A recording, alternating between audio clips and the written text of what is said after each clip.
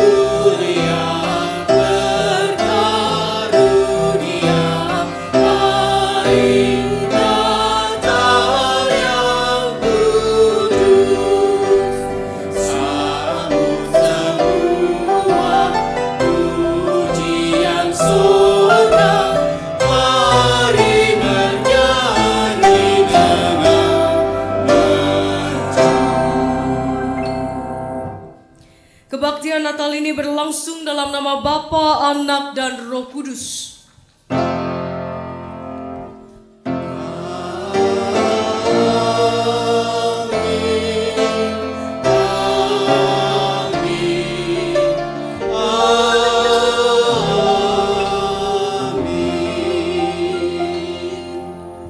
Kasih karunia dan damai sejahtera dari Allah Bapa kita dan dari Tuhan Yesus Kristus menyertai saudara sekalian.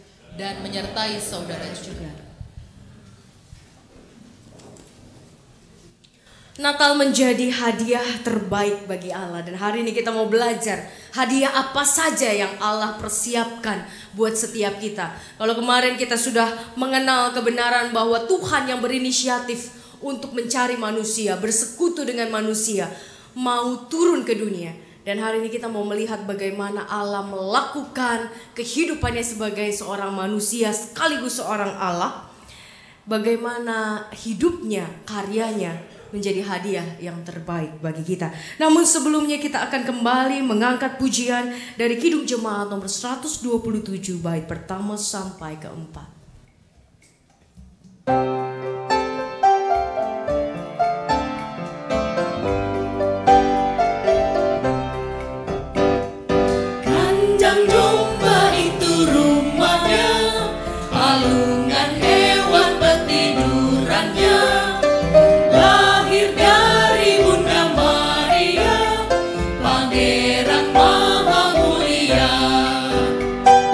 Aku pun hendak ke Bethlehem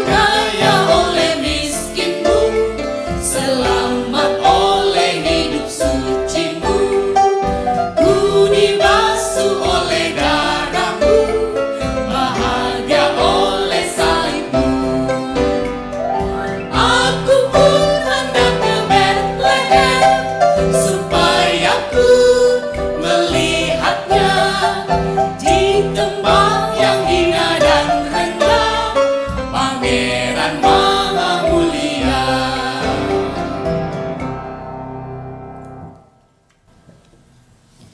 Bila para gembala yang adalah kaum tersisih mau bergegas menjumpai bayi Yesus. Bila para orang Majus yang harus memakan waktu begitu lama untuk berjumpa dengan bayi Kristus, tapi mereka mau melakukannya. Dan mereka melakukan banyak pengorbanan. Bagaimana dengan kita?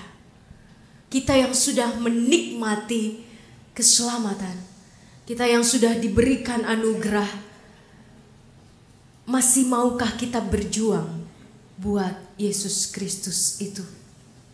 Mari kita mengambil saat teduh secara pribadi. Kita mengingat apa yang pernah kita lakukan yang mungkin menyakiti hati Tuhan ketika kita tidak mau berjuang seperti para gembala, seperti orang-orang Majus, seperti Maria dan Yusuf.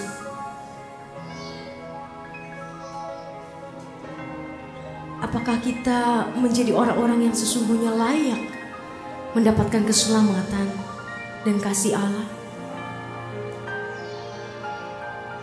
Atau sesungguhnya kita sungguh tak layak untuk mendapatkan belas kasih dan rahmat-Nya?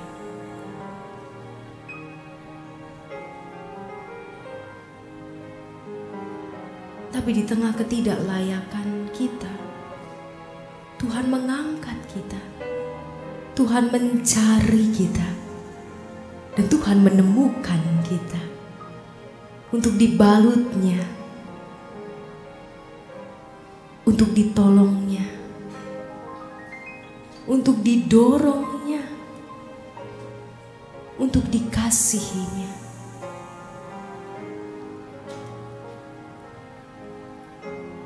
Karena Dia Allah yang sungguh melihat kita berharga,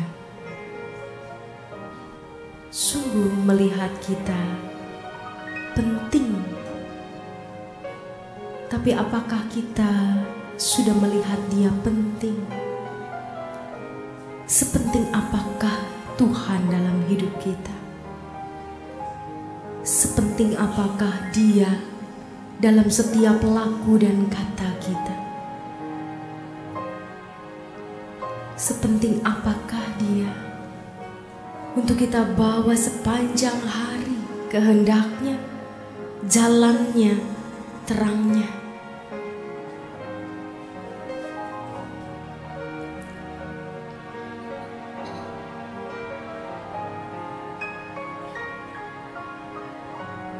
Ya Tuhan, inilah kami anak-anak-Mu. Di dalam keberdosaan kami, kekotoran kami menghadap Tuhan. Bersihkanlah kami, putihkanlah kami, ampunilah kami, dan tolonglah kami, agar kami mampu melakukan kehendak-Mu di hari-hari mendatang yang Tuhan karuniakan. Demi Kristus kami memohon belas kasih-Mu. Amin. Meski tak layak diriku, tetapi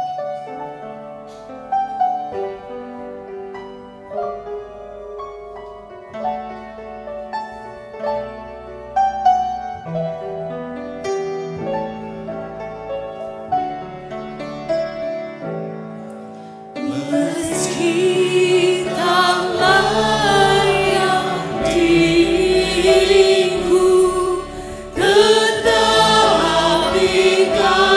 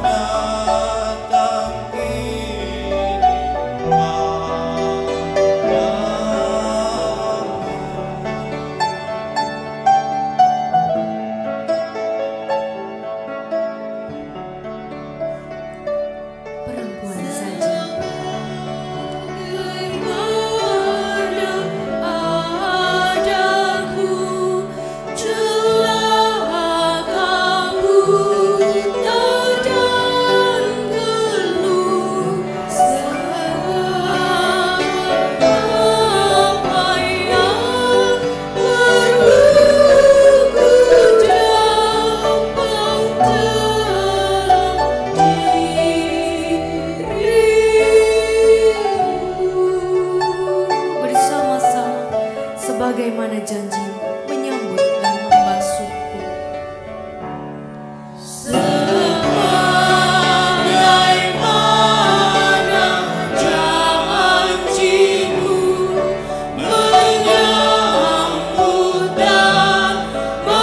dan membasuhku, ya anak domba yang kudus, ku datang ini padamu.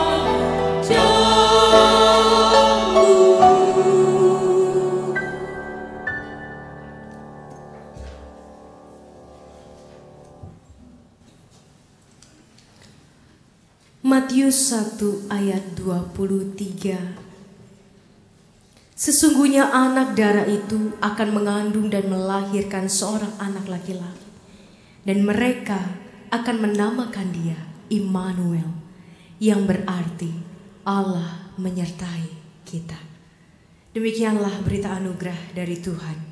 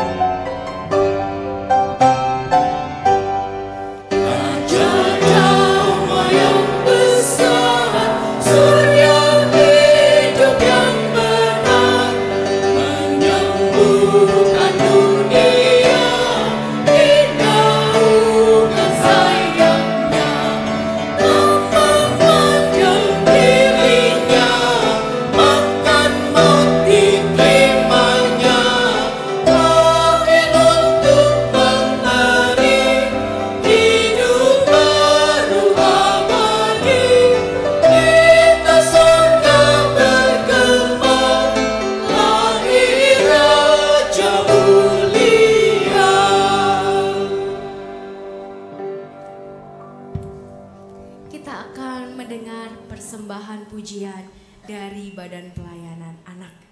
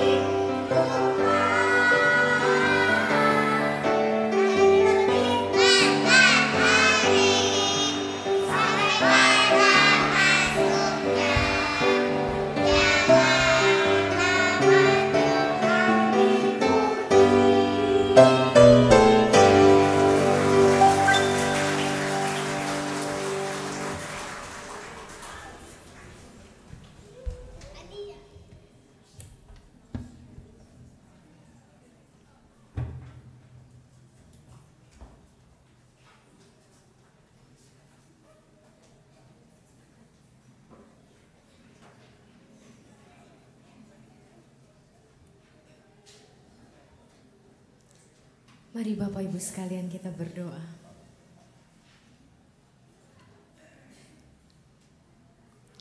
Sungguh Tuhan, seperti pujian yang baru kami dengarkan. Pujian yang mungkin kami dengan fasih menyanyikannya. Pujian yang sudah kami kenal sejak di masa kanak-kanak kami.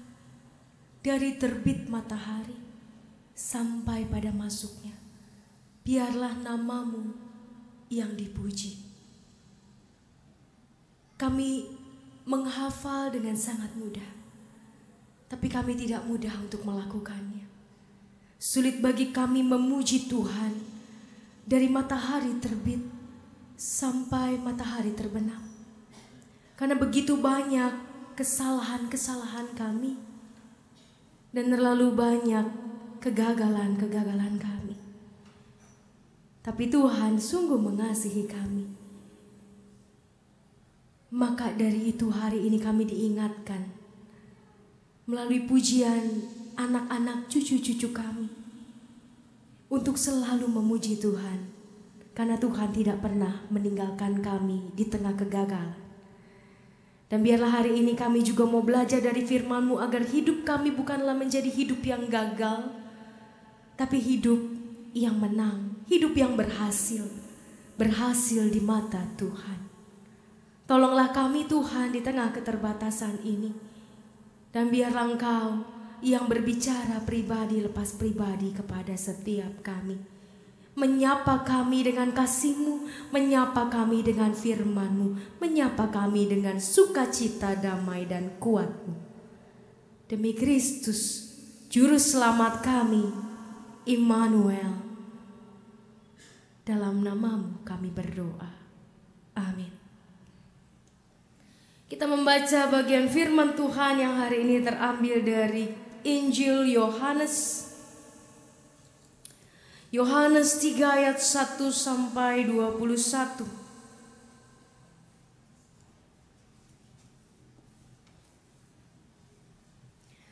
Adalah seorang Farisi yang bernama Nikodemus, seorang pemimpin agama Yahudi.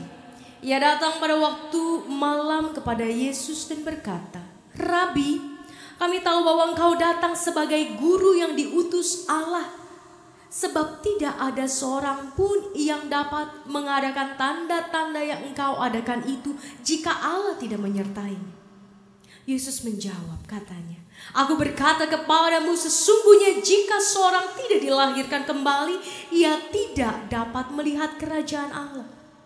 Kata Nikodemus kepadanya, "Bagaimanakah mungkin seorang dilahirkan kalau ia sudah tua? Dapatkah ia masuk kembali ke dalam rahim ibunya dan dilahirkan lagi?" Jawab Yesus, "Aku berkata kepadamu, sesungguhnya jika seorang tidak dilahirkan dari air dan roh, ia tidak dapat masuk ke dalam kerajaan Allah. Apa yang dilahirkan dari daging adalah daging, dan apa yang dilahirkan dari roh adalah roh. Janganlah engkau heran karena aku berkata kepadamu, kamu harus dilahirkan kembali. Angin bertiup kemana ia mau, dan engkau mendengar bunyinya, tetapi engkau tidak tahu dari mana ia datang atau kemana ia pergi. Demikianlah halnya dengan tiap-tiap orang yang lahir dari roh." Nikodemus menjawab, katanya, "Bagaimanakah mungkin hal itu terjadi?" Jawab Yesus, "Engkau adalah pengajar Israel dan engkau tidak mengerti hal-hal itu? Aku berkata kepadamu, sesungguhnya kami berkata-kata tentang apa yang kami ketahui dan kami bersaksi tentang apa yang kami lihat. Tetapi kamu tidak menerima kesaksian kami. Kamu tidak percaya waktu aku berkata-kata dengan kamu tentang hal-hal duniawi. Bagaimana kamu akan percaya kalau aku berkata-kata dengan kamu tentang hal-hal sorgawi? Tidak ada seorang pun yang telah naik ke sorga selain daripada Dia yang telah turun dari sorga, yaitu Anak Manusia. Dan sama seperti Musa meninggikan ular di padang gurun, demikian juga Anak Manusia harus ditinggikan, supaya setiap orang yang percaya kepadanya beroleh hidup yang kekal. Karena begitu besar kasih Allah akan dunia ini, sehingga Ia mengaruniakan anaknya yang tunggal, supaya setiap orang yang percaya kepadanya tidak binasa, melainkan beroleh hidup yang kekal. Sebab Allah mengutus anaknya ke dalam dunia, bukan untuk menghakimi dunia, melainkan untuk menyelamatkannya oleh Dia. Barang siapa percaya kepadanya, ia tidak akan dihukum, Barang siapa tidak percaya, ia berada di bawah hukuman, sebab ia tidak percaya dalam nama Anak Tunggal Allah. Dan inilah hukuman itu, terang yang datang ke dalam dunia, tetapi manusia lebih menyukai kegelapan daripada terang, sebab perbuatan-perbuatan mereka jahat. Sebab barang siapa berbuat jahat, membenci terang, dan tidak datang kepada terang itu, supaya perbuatan-perbuatannya yang jahat itu tidak nampak. Tetapi barang siapa melakukan yang benar, ia datang kepada terang, supaya menjadi nyata bahwa perbuatan-perbuatannya dilakukan dalam Allah. Demikianlah Injil Yesus Kristus. Berbahagialah setiap kita yang mendengarkan firman Tuhan dan memeliharanya. Haleluya.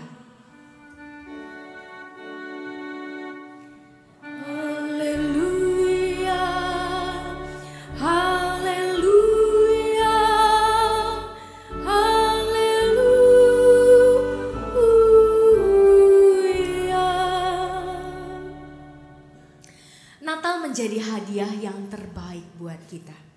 Hadiah apa saja yang Tuhan sediakan buat kita? Tadi kita belajar bersama, membaca bersama dari Yohanes 3. Yohanes 3 ayat 16 itu adalah ayat yang paling sering kita hafal. Dan sampai saat ini pun saya yakin Bapak Ibu sekalian hafal Yohanes 3 ayat 16. Tapi ternyata Yohanes 3 ayat 16 tidak berdiri sendiri. Yohanes 3 ayat 16 terdiri dari cerita, kisah, latar belakang, dan banyak lagi perkataan Yesus. Oleh karena itu tadi kita membacanya dari Yohanes 3 ayat 1 sampai ayat 21. Karena ayat 16 tidak bisa dipisahkan dari ayat-ayat sebelumnya dan ayat-ayat sesudahnya. Dan hari ini kita mau lihat hadiah apa yang Tuhan siapkan buat kita. Hadiah apa yang Tuhan sudah berikan buat kita dan bisa kita nikmati kapanpun selama kita ada di tengah dunia sampai Tuhan memanggil kita. Bapak Ibu, yang pertama adalah kalau kita melihat dari ayatnya yang ke-16. Karena begitu besar kasih Allah akan dunia ini sehingga ia mengaruniakan anaknya yang tunggal supaya setiap orang yang percaya. Percaya itu pemberian apa usaha Bapak Ibu? Ini sekalian mengingat dogma kita nih ya. Karena hari ini juga ada baptisan begitu ya. Sekalian kita mengingat kita punya iman percaya. Iman percaya kita itu pemberian atau usaha? Ayo, pemberian apa usaha? Percaya kita, iman kita itu diberikan atau karena usaha kita? Diberikan. Karenanya gereja mengenal sola gratia, sola fide. Kita diselamatkan karena anugerah. Kita diselamatkan oleh iman, bukan karena hasil usaha kita, bukan karena kebaikan kita. Ada lagunya ya, bukan karena kebaikanmu, bukan karena baik rupamu, tapi karena Allah yang memang mengasihi kita. Jadi kita percaya pun, kita bisa jadi orang-orang percaya, itu pemberian, itu hadiah. Kita bisa duduk di sini, itu hadiah. Kita bisa menjadi orang-orang yang berkemenangan hidupnya, itu hadiah. Bukan hasil usaha kita. Bukan karena kita telah menjadi orang baik dan berusaha setengah mati untuk menjadi orang baik. Tapi karena Tuhan berkenan atas kita, Dia memberikan kepada kita hadiah. Kamu bisa percaya padaku. Karena masih banyak orang-orang di luar tidak percaya. Banyak orang-orang di luar tidak mengenal. Tapi kita mengenal. Kita percaya walaupun kita tidak bisa melihat. Tidak ada satupun dari kita yang pernah melihat bayi Kristus. Tidak ada satupun dari kita yang pernah melihat Yesus di atas salib. Bagaimana Dia menderita di atas salib. Bagaimana Dia mati di atas salib. Kita tidak pernah melihat Yesus dikuburkan. Kita tidak pernah melihat Yesus menunjukkan tangannya yang bekas paku, lambungnya yang bekas tombak. Kita tidak pernah melihat Yesus yang naik ke awan-awan diiringi oleh para malaikat. Tapi kita percaya. Bagaimana mungkin itu? Itu kan berlawanan dengan kita punya rasio sebagai manusia.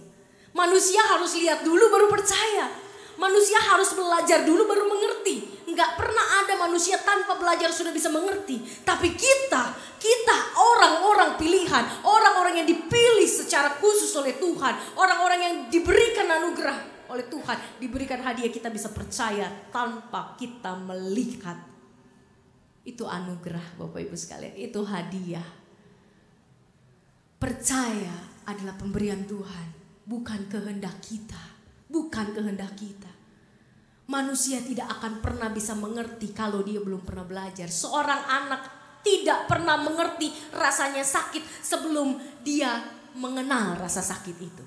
Makanya kalau anak-anak semua dipegang loh, semua masuk mulut begitu kan?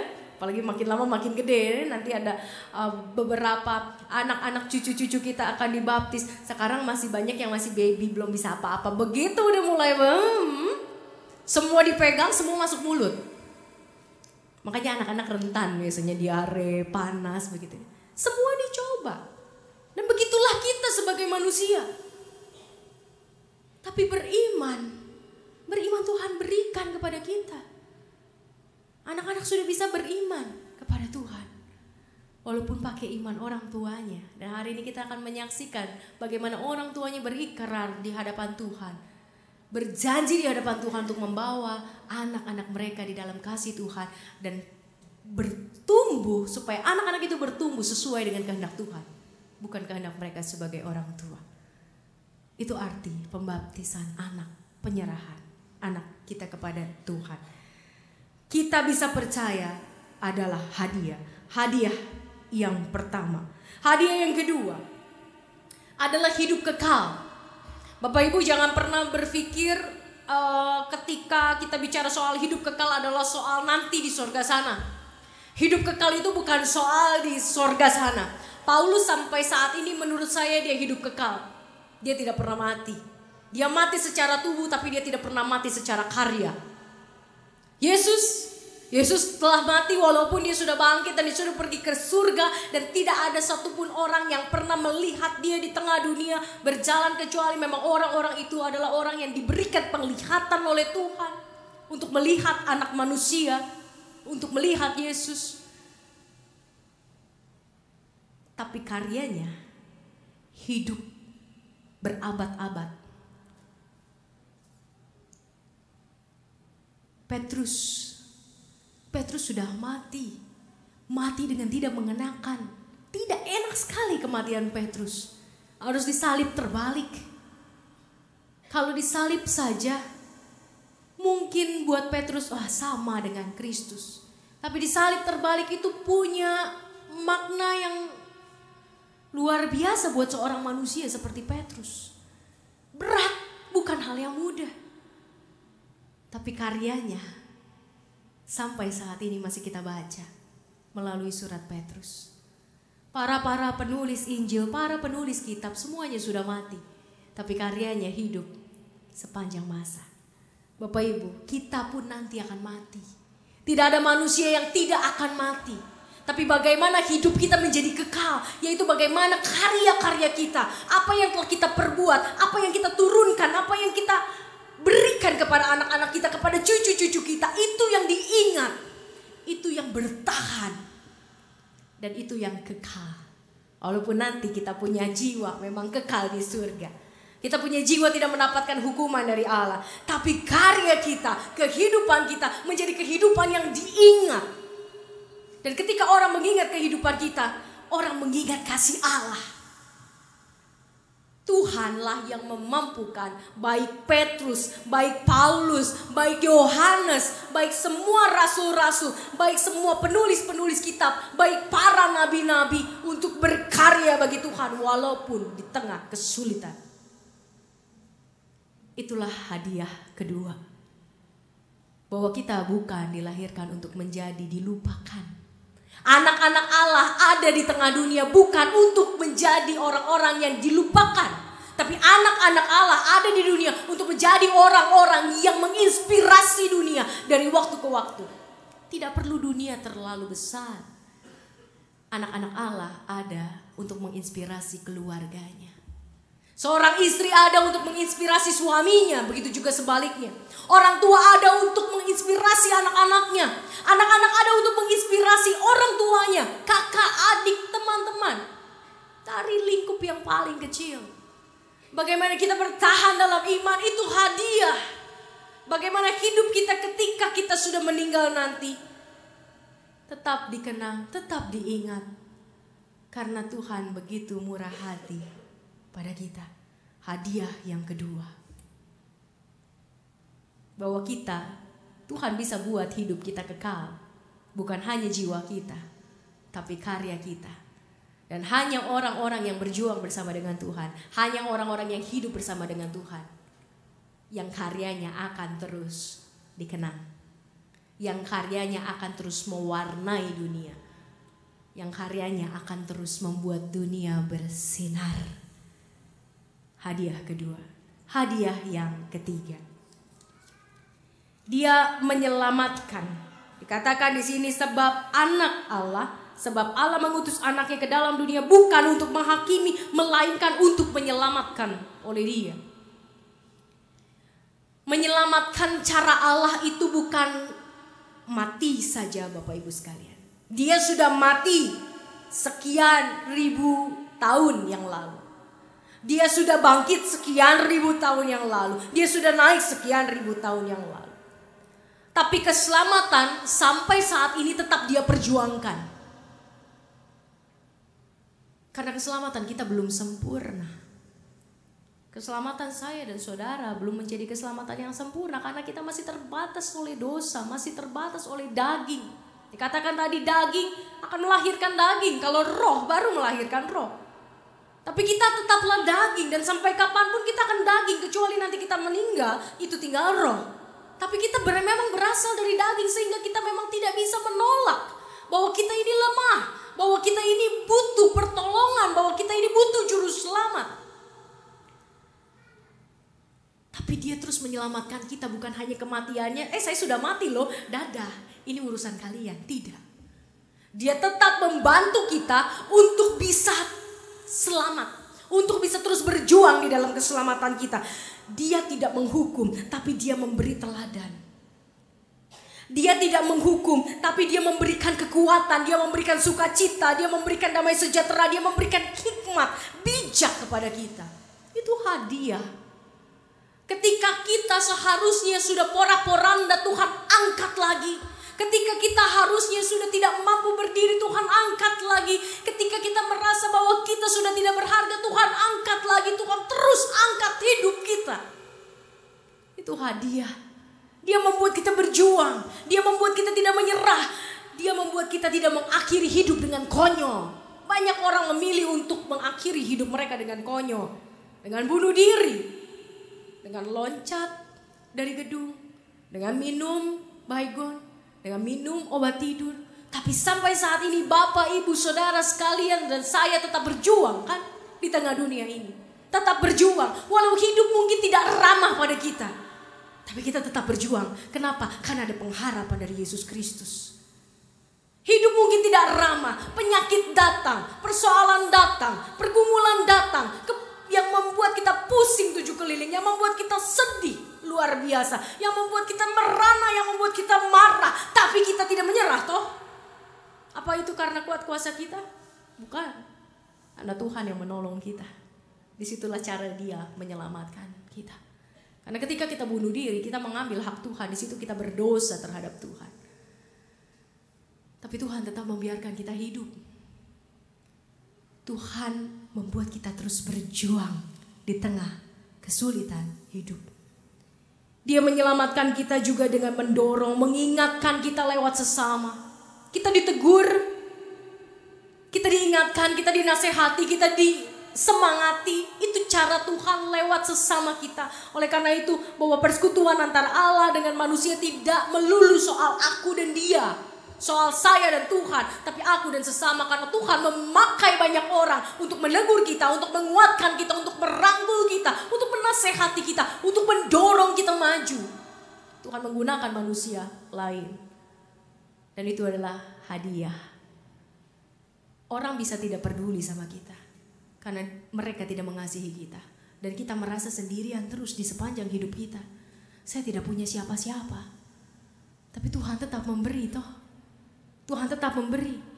Orang yang sebatang kara sekalipun dia tidak punya orang tua, seorang yatim piatu, Tuhan memberi kepada seorang yatim piatu sekalipun sahabat-sahabat terbaik yang bisa menolong dia. Itulah hadiah bagi orang-orang percaya. Itu hadiah bagi kita Bapak Ibu sekalian. 3 hadiah terbesar yang Tuhan berikan sepanjang usia kita, sepanjang adanya kita di tengah dunia. Hadiah yang pertama adalah kita percaya. Kita bisa percaya tanpa melihat itu hadiah. Bukan karena pembelajaran kita, bukan karena kita sekolah iman. Gak ada sekolah iman Bapak Ibu sekalian. Sekolah teologi bukan menambahkan iman kadang-kadang, malah meruntuhkan iman. Ada teman-teman masuk sekolah teologi. Kami satu angkatan 66 orang. Yang lulus hanya setengahnya, 37 orang. Banyak yang menyerah.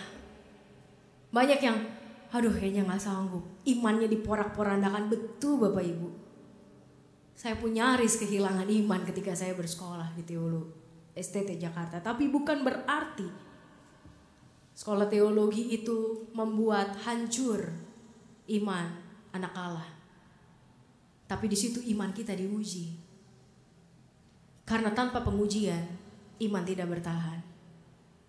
Iman kita hanya terus menjadi iman yang anak-anak.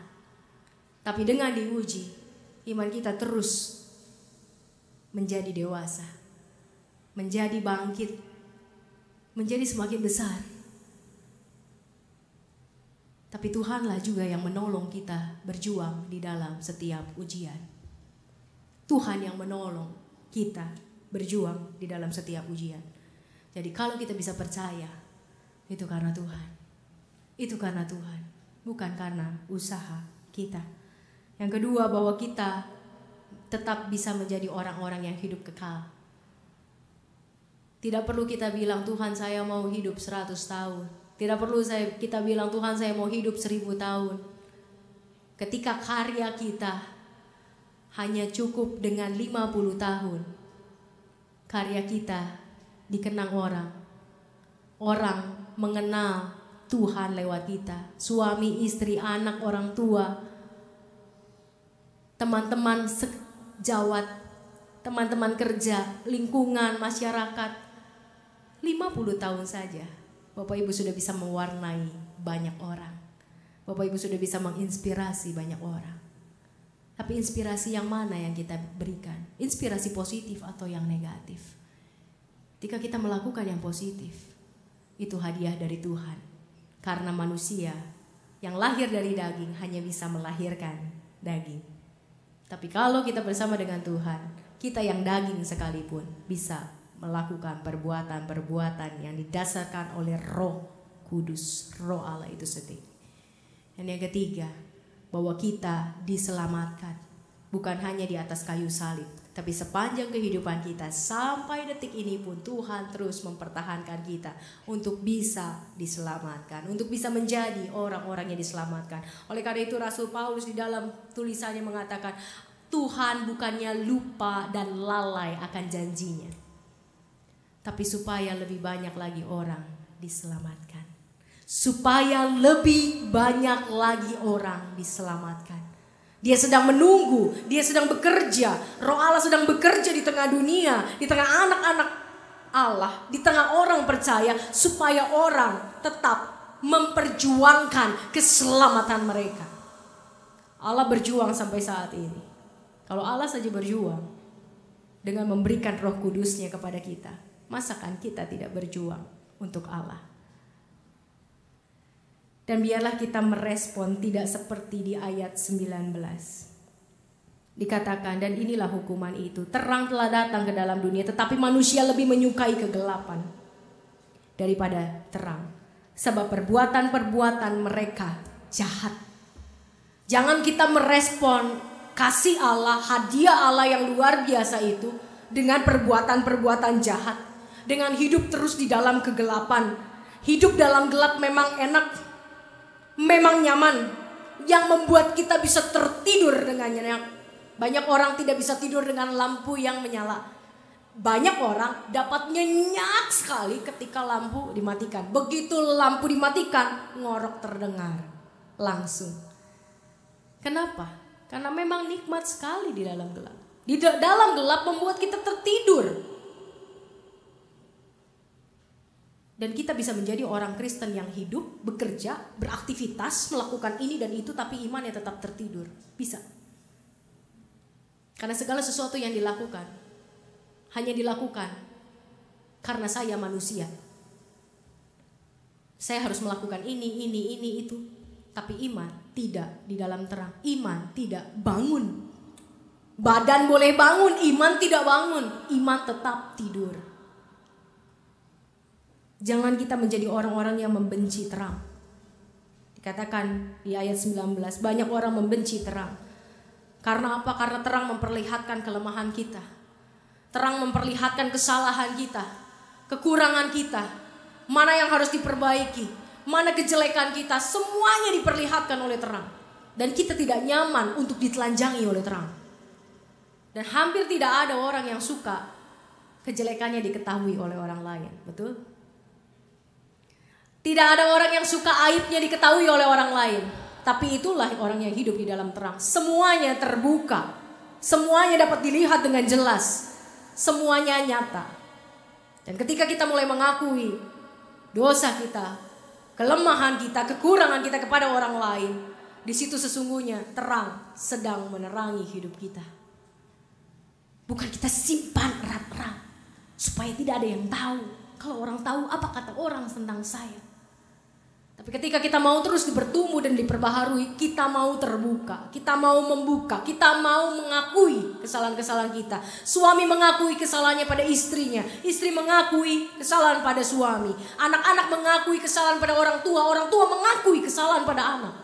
Seringkali orang tua mendorong anak untuk mengakui kesalahannya di hadapan mereka. Tapi seringkali orang tua tidak mau mengakui kesalahan mereka di hadapan anak-anak. Dan itulah yang membuat anak-anak penuh dengan kepahitan. Saya selalu dituntut untuk minta maaf. Tapi mama papa gak pernah minta maaf sama saya. Padahal mama papa juga buat salah sama saya. Mama papa pernah ngebohongin saya. Mama papa pernah kasar sama saya. Bapak ibu yang terkasih di dalam Tuhan, hidup di dalam terang membuka semua. Membuka semua kedok kita. Membuka semua topeng kita. Dan disitulah kita bertumbuh. Kita menjadi orang yang mau hidup semakin baik. Karena apa? Karena kita tidak mau lagi dipermalukan. Luar biasa kan dampak terang. Karena kita tahu bahwa terang akan menerangi dosa kita, terang akan menerangi semua kesalahan kita, maka kita akan berusaha supaya tidak ada kesalahan dalam hidup kita, sehingga ketika kita diterangi tidak ada kesalahan yang nampak. Betapa terang membuat kita berjuang untuk melawan dosa. Betapa terang membuat kita melawan untuk melakukan hal-hal yang keliru. Kenapa? Karena tidak ada satupun manusia yang suka dipermalukan karena dosa-dosanya. Dan terang membuat mereka malu akan dosa-dosanya. Ketika kita hidup dalam terang, tidak ada kesalahan yang bisa dicari oleh orang lain ketika kita berusaha untuk terus melakukan yang terbaik. Dan terang perlu kita datangi. Terang itu tidak datang sendiri. Karena terang itu sudah ada. Terang itu sudah ada. Lampu boleh kita matikan, boleh kita nyalakan. Suka-suka kita. Kita mau datang pada lilin yang menyala, bisa. Kita gak mau datang, bisa. Terang itu sudah ada, sekarang waktunya kita menyambut terang itu. Dan biarlah hadiah dari Tuhan menjadi hadiah terbaik buat kita di masa Natal ini dan sepanjang hidup kita. Karena Natal ada bukan hanya untuk bulan Desember. Hadiah Tuhan tidak hanya ada untuk bulan Desember. Hadiah Tuhan ada untuk sepanjang tahun. Sepanjang tahun di mana kita berjuang, kita tetap percaya. Sepanjang tahun di mana kita terus berjuang, maka karya-karya kita akan memberkati dunia, akan terus menjadi terang, akan terus menggarami. Dan sepanjang tahun Tuhan berusaha untuk membangkitkan kita dari setiap kegagalan kita. Bukan hanya di bulan Desember. Selamat Natal, Tuhan Yesus memberkati. Saat teduh bagi kita semua.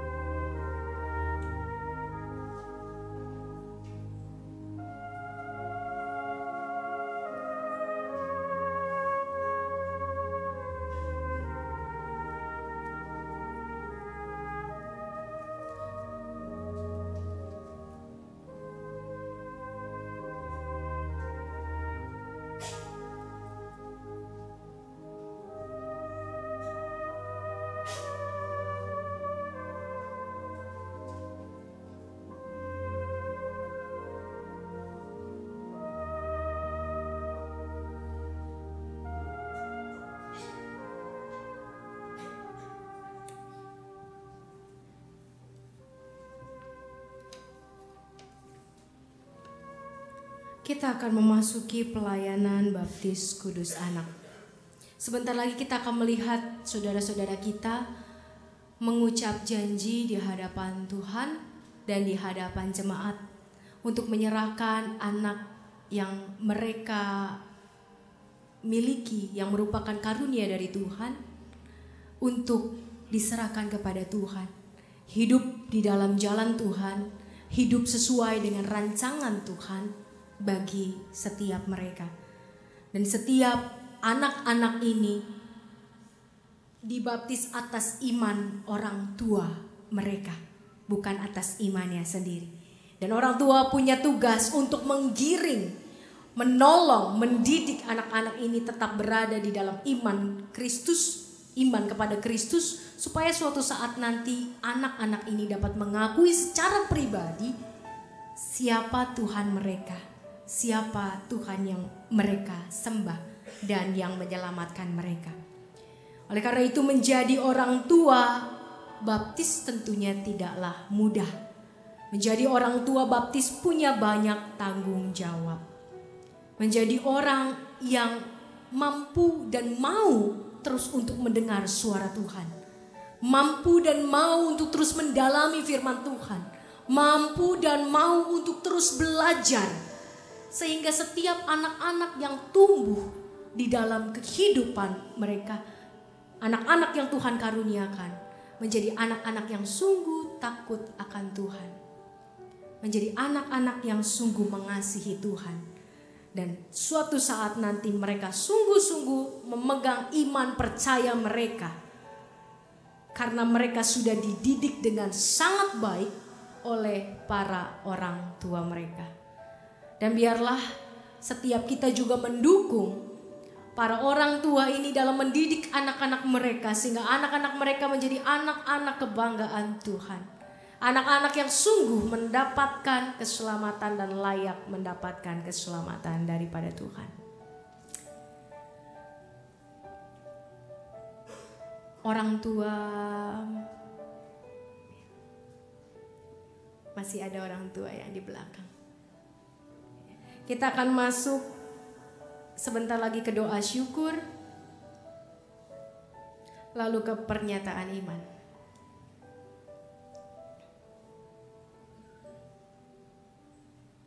Mari kita berdoa.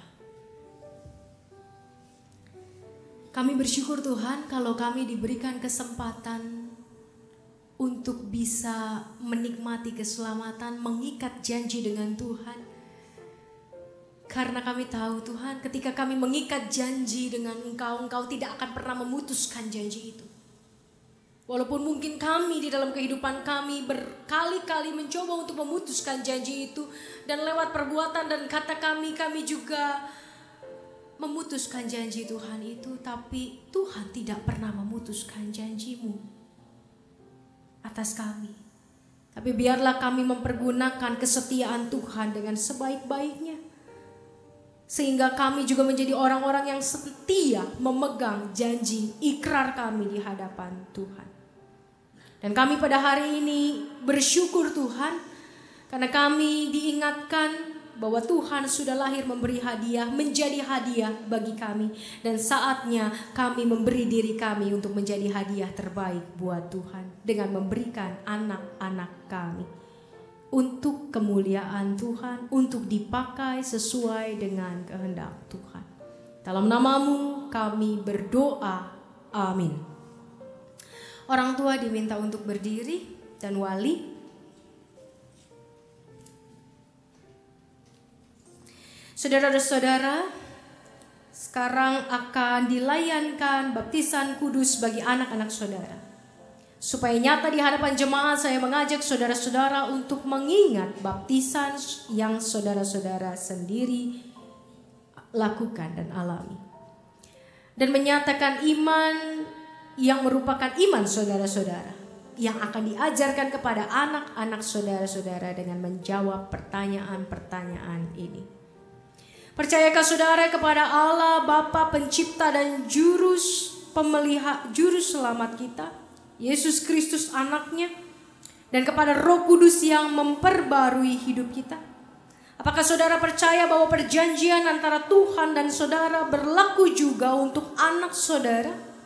Apakah saudara berjanji untuk menjadi teladan bagi anak saudara ini dan mengajarkan firman Allah kepadanya? Apakah jawab saudara Reynold Martua Halomuan Sinaga dan Yolanda Cecilia Purba? Apakah jawab Bapak Caleb dan Ibu Anastasia Yevuna? Apa jawab saudara Panghituan Dapot Sianturi dan saudari Risma Lindawati Natalia Nababan? Mari bersama dengan orang tua yang akan membaptiskan putra-putri mereka, kita bangkit berdiri, kita bersama-sama mengakui iman percaya kita bersama dengan saudara-saudara kita yang akan membaptiskan anak-anaknya. Aku percaya pada Allah, Bapa yang kuasa dari langit dan bumi, dan kepada Yesus Kristus anaknya yang tunggal Tuhan kita, yang dikandung oleh Roh Kudus, lahir dari anak darah Maria, yang menderita sengsara di bawah pemerintahan Pontius Pilatus, disalibkan, mati dan dikuburkan, turun dalam kerajaan maut. Pada hari yang ketiga bangkit pula dari antara orang mati, naik surga, duduk sebelah kanan Allah, Bapa yang Maha Kuasa, dan dari sana Ia akan datang untuk menghakimi orang yang hidup dan yang mati. Aku percaya kepada Roh Kudus, gereja yang kudus dan am, persekutuan orang kudus, pengampunan dosa, kebangkitan orang mati, dan hidup yang kekal. Orang tua tetap berdiri.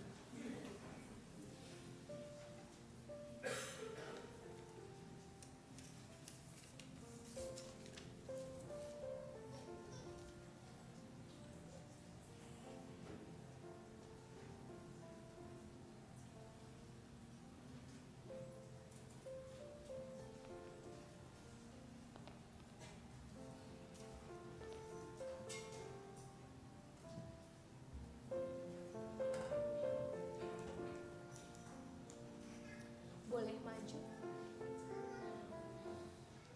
maju sampai di sini, di semuanya.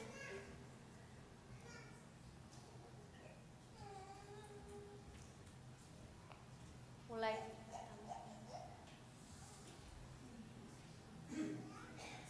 Eleora Junita Duma Sinaga.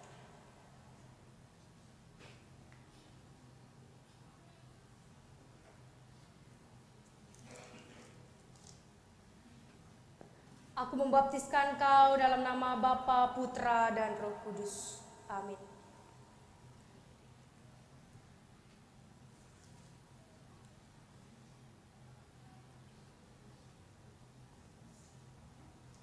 James Kefas Stephen Kin. Aku membaptiskan kau dalam nama Bapa, Putra, dan Roh Kudus. Amin.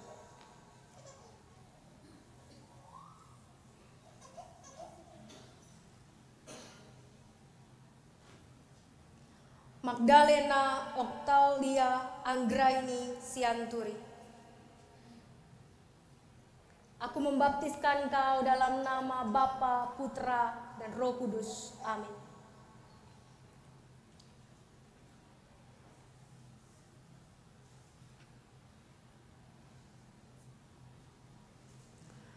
Allah sumber segala kasih karunia yang telah memanggil saudara dalam Kristus kepada kemuliaan yang kekal, akan melengkapi, meneguhkan, menguatkan, dan mengokohkan saudara. Karena Ialah yang punya kuasa dari sekarang sampai selama-lamanya.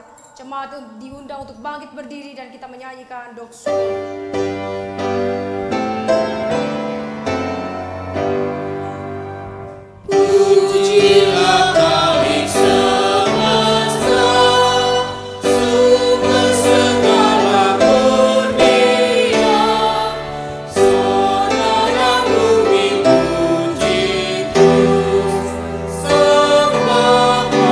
Putra Roh Kudus.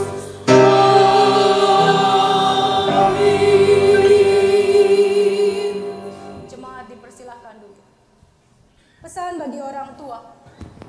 Saudara-saudara, dengan baptisan Tuhan memberi anak saudara kehidupan yang baru. Hendaklah saudara bersungguh-sungguh untuk membantu mereka agar mereka bertumbuh dalam iman sehingga kehidupan baru mereka semakin kuat setiap hari.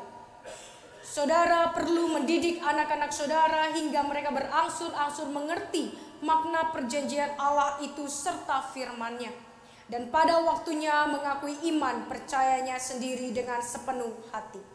Boleh menghadap ke jemaat.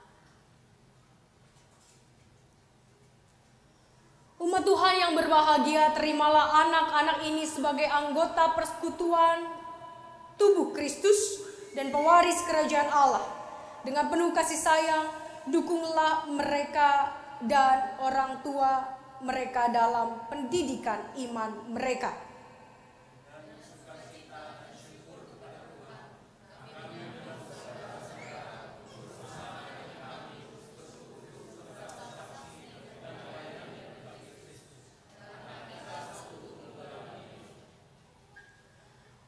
Majelis Jemaat akan membacakan piagam baptisan.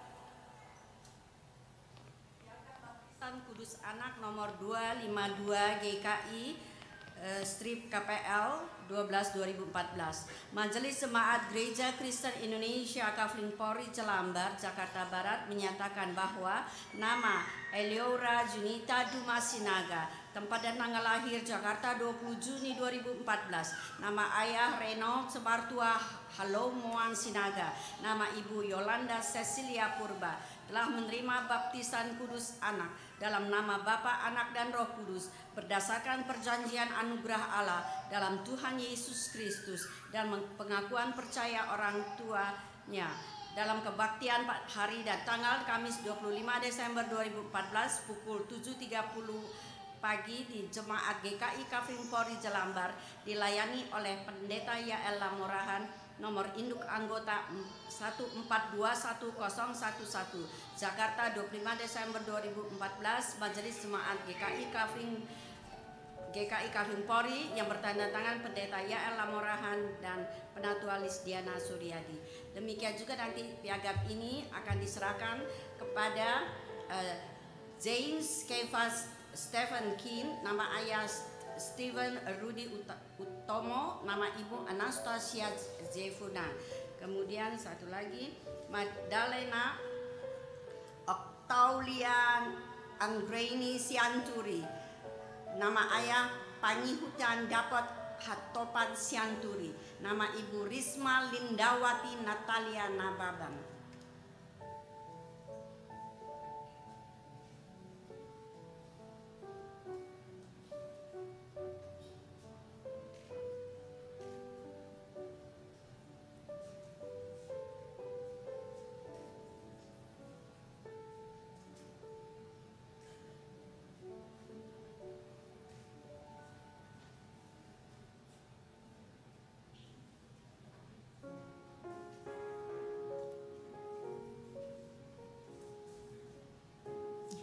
Para orang tua dipersilahkan untuk duduk.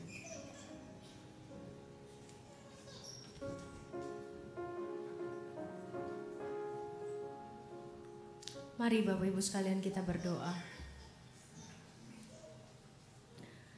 Tuhan, kami mengucap syukur untuk setiap rahmat dan pertolongan Tuhan. Dan bila pada hari ini kami juga bisa merayakan Natal bersama dengan orang-orang yang kami kasihi, bersama anak-anak kami, bersama orang tua kami, sahabat-sahabat kami, adik kakak kami, dan saudara-saudara seiman. Itu semua karena karunia Tuhan, karena belas kasih Tuhan atas kami. Dan kami sungguh mengucap syukur untuk hari yang baik ini. Hari di mana kami mengingat karya Tuhan lewat kelahiran Engkau sebagai Juru Selamat dunia. Dan bila pada hari ini kami bersama-sama telah menyaksikan baptis kudus anak, kiranya Engkau juga yang menolong terus para orang tua untuk bisa melakukan tugas panggilan dan tanggung jawab mereka sebagai orang-orang tua yang diberkati Tuhan, yang telah mengakui iman percayanya juga kepada Tuhan. Dan biarlah Engkau yang menolong mereka, Engkau juga yang akan menguatkan mereka dan memperlengkapi mereka, sehingga mereka sungguh menjadi orang tua terbaik bagi anak-anak yang Tuhan karuniakan. Kami juga berdoa Tuhan pada hari ini untuk acara kami hingga sore nanti. Kiranya Tuhan yang mau memimpin jalannya acara dari awal hingga akhir. Kiranya Engkau yang mau beserta dengan setiap kami, agar sukacita Natal ada di dalam hati dan pikiran kami, dan kami sungguh-sungguh dapat mendapatkan kasih karunia Tuhan, penguatan dari Tuhan, sebuah berkat yang tidak pernah dapat kami gantikan dengan berkat manapun yang bisa kami terima dari dunia. Tuhan, kami juga berdoa untuk pencalonan penatua tahun 2015-2016. Tuhan, kiranya Engkau yang mau pimpin setiap proses yang akan kami lakukan, dari perlawatan, pemanggilan, dan biarlah Engkau juga yang hadir di dalam kehidupan setiap saudara-saudara kami yang terpanggil untuk menjadi penatua, untuk menjadi pelayan-Mu di jemaat ini. Dan kiranya Engkau yang juga melengkapi mereka dan meneguhkan hati mereka, memberikan mereka kemampuan untuk bisa menjadi pelayan Tuhan. Kami juga mau berdoa Tuhan untuk keamanan bagi bangsa dan negara kami. Tuhan, kiranya Engkau yang mau menolong setiap saudara-saudara kami dimanapun yang hari ini juga merayakan Natal. Berikan kepada mereka hati yang tenang dan damai, dan biarlah mereka terus dapat menjadi terang di tengah dunia, agar mereka juga terus dapat menjadi garam dan memberi rasa kepada setiap orang yang mereka kenal dan mengenal mereka, sehingga kehidupan mereka menjadi kesaksian di tengah dunia. Kami berdoa untuk saudara-saudara kami yang terkena bencana alam, dari tanah longsor, banjir, dan bencana-bencana yang lain. Tuhan, kuatkan mereka, karena di tengah kesesakan mereka mencari Tuhan, di tengah kekurangan, di tengah malapetaka mereka membutuhkan pertolongan. Dan biarlah Engkau juga menjadi Allah yang peduli terhadap mereka. Engkau Allah yang berserta dengan mereka dan terus mengasihi mereka. Engkau terus menyelamatkan mereka. Dan biarlah Engkau juga yang menolong mereka melanjutkan hari-hari, walau mereka mengalami trauma yang tidak mudah untuk dilupakan. Tapi Tuhan yang akan membuat mereka bangkit dari trauma-trauma mereka, dan mereka menjadi orang-orang yang hidup lebih baik dan lebih berkenan ke hadapan Tuhan. Terima kasih Tuhan Yesus. Inilah doa dan sembah kami yang kami naikkan hanya di dalam satu nama, Tuhan Yesus Kristus yang telah mengajar kami bersama berdoa.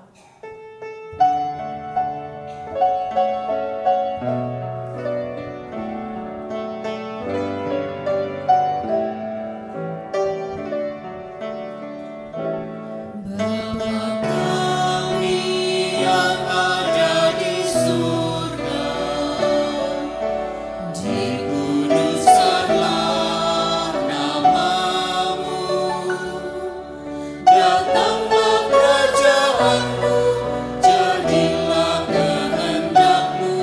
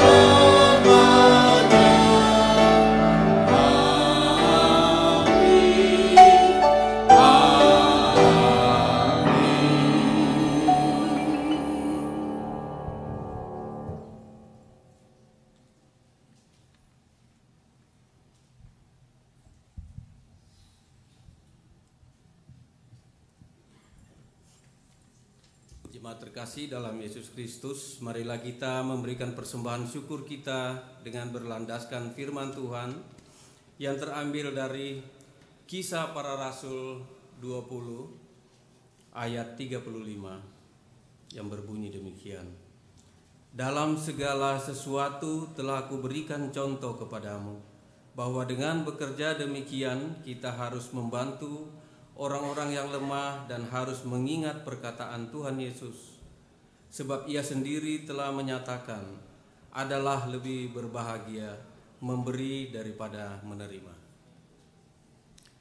Sambil kantong persembahan diedarkan, kita menaikkan pujian melalui Kidung Jemaat 292 bait 1 sampai 3.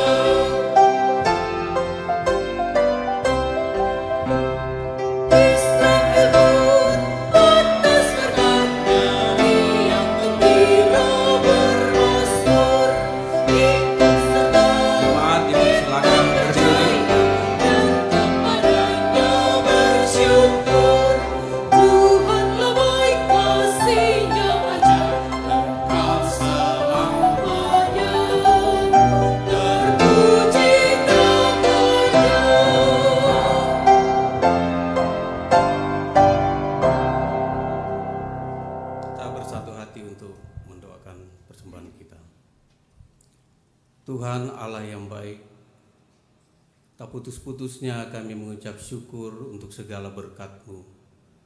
Khususnya pada hari ini ya Tuhan, kami boleh menerima hadiah terbaik yang Engkau berikan kepada kami melalui kelahiran-Mu di dunia pada saat ini.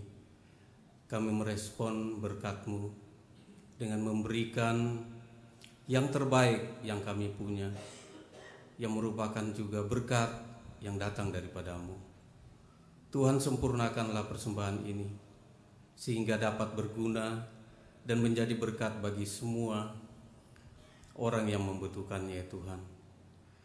sehingga sukacita Natal yang dapat dirasakan oleh mereka juga. Inilah doa kami ya Tuhan, dalam nama Yesus Kristus kami alaskan. Amin.